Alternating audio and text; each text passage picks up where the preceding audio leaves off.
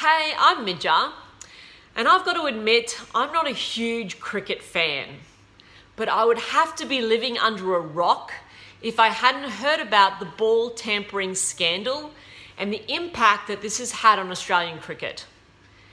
And without getting into the details of that specific situation, I think it's a timely reminder for all of us as leaders to step back and to think about how we respond and how we react when we stuff up, when we make a mistake. And you know what? Our mistakes may not be on the world stage. We may not have our mistake on camera and televised around the globe. We may not have to step up to the Australian press gallery and explain it, but our mistakes do have consequences. And they have an impact on our organisation, on the people that we lead, and on our clients. So often, when we make a mistake, when things don't go our way, we can step into our bedtime stories. And bedtime stories stands for blame, excuses, and denial. So firstly, we can go into blame. Greatest game on earth, the blame game. So it was the CEO. It was a board decision.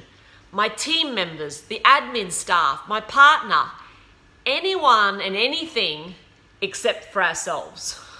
So we just throw people under the bus, really to protect ourselves. Or we can come up with excuses. So we can have 1,000,001 excuses why things didn't go our way.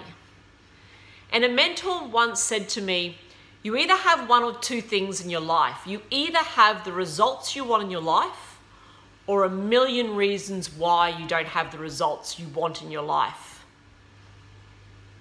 And I think it was pretty good advice. So we can have so many excuses, and often in leadership positions, we can blame a lack of resources. We didn't have enough people or enough time or enough money to get the job done right. And finally, we can just go into denial and say, well, pretend it didn't happen at all.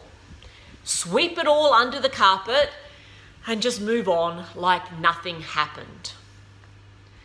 And these bedtime stories come out when we feel under threat and when we feel out of control, and they're almost instinctive.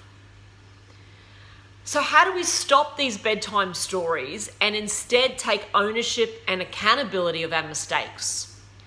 Well, firstly, I think we need to create some space between what happened and the mistake, the stuff up, and how we respond to it. And then within that space, we need to take a really good look at ourselves and to ask what went wrong, what happened here, and what did I learn from this?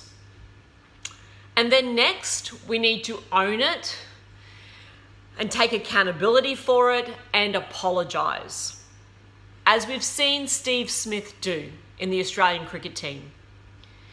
And then finally, we need to put into place particular processes or change the way we do things so that we can eliminate the risk of this same mistake happening again. I'm MIDJA. Bye, guys.